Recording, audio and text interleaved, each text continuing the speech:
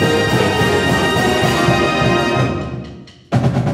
right, Coach, just kind of give us a recap of kind of fall camp until now and just what you've seen, what you're happy with, what can still improve.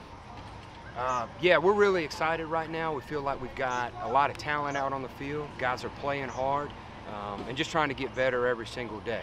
So we're excited about the potential of what we could possibly have. So. And, you know, it kind of helps out a lot with you coming in. This is your first year coming back. Just being able to return guys like Aaron Austin and a couple other guys on the outside linebackers. Just kind of what do you look for in them in terms of leadership and kind of leading the new guys that we brought in? Absolutely. I've been incredibly pleased with Aaron and the steps that he's taken as far as his leadership role. And, you know, feel that he has the platform to do that. And he's bringing guys along with him. And again, very encouraged by what I've seen from him.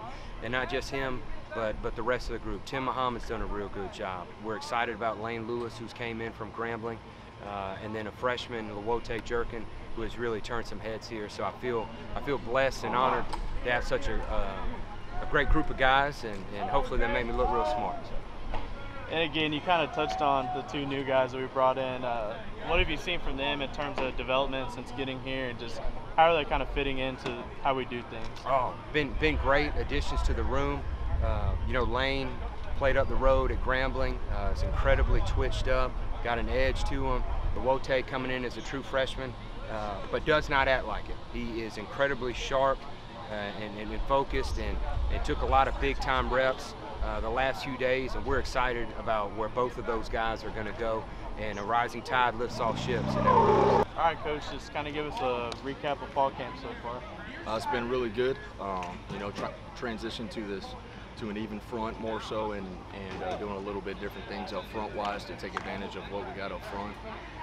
And then also use our backers, as you know, we got a good linebacker crew, athletic, can do a lot of different things, and try to be as multiple as we can while being in that even front and everything. So, but it's been really good so far. A lot of growth and a lot of retention in terms of the guys who are here and the guys who have showed up and came.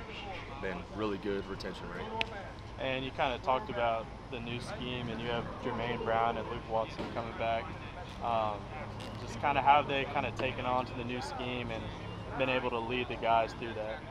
Well, you know, Jermaine Brown being the super senior, you know, he's had a lot of football in his career here, and you know, been starting for us at will linebacker the last 2 years. So he's been in 3 different defenses, and so he's picked it up really well, has grown his football knowledge, and has done a really good job with the young guys and developing and being a mentor and just a leader for them. And Luke Watson, you know, first year playing college football was last year, and played over 500 snaps for us and did a really good job, and doing really well in terms of his retention and being a strong leader for us. And he's, you know, East Texas guy. We got East Texas tough, and that's what he is.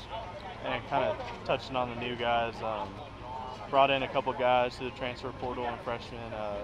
Just kind of what have you seen from them so far, and how have they kind of taken to that East Texas tough mentality? So newcomers, in terms of guys that just came in, definitely a guy who's going to be a good one for us is Josiah Cotton. He's been doing a lot of good stuff. Really, really smart player has came in, and you know, our scheme was different than what he's been used to, and he's picked up really, really well and grades out at what we believe the standard should be from a daily routine and taking care of business. So he's doing a really good job.